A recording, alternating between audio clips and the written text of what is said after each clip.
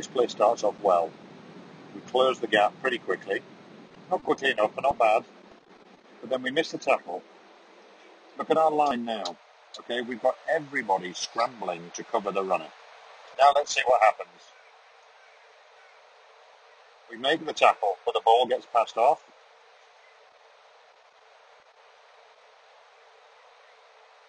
Okay, let's have a quick look here.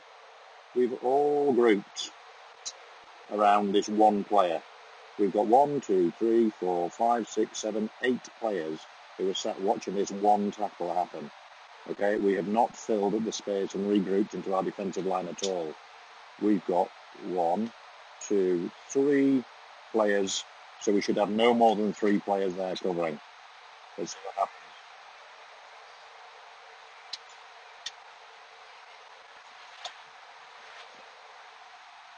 And once again, we're all chasing the ball. So we've got to think very quickly about reforming that defensive line and not chase the ball.